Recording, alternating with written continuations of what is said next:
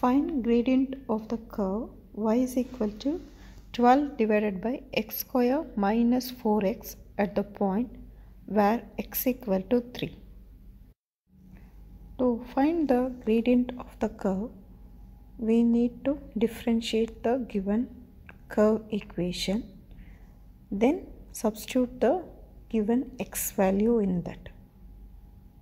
So to solve this given equation, let us first rearrange the given equation. Y is equal to 12 multiplied by x square minus 4x the whole power negative 1.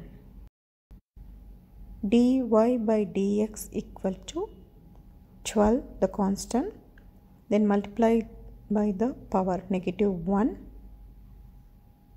within bracket x square minus 4x the whole power negative 2 multiplied by, now differentiate the base, 2x minus 4.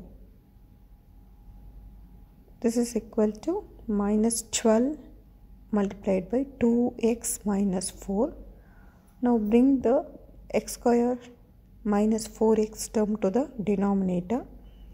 So x square minus 4x the whole power 2.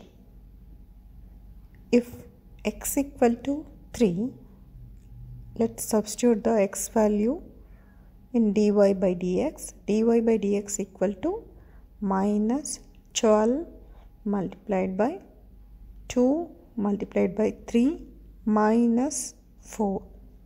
Close the bracket, divided by 3 square minus 4 multiplied by 3 the whole power 2. On simplifying this, we get negative 8 over 3. So the gradient is negative 8 over 3.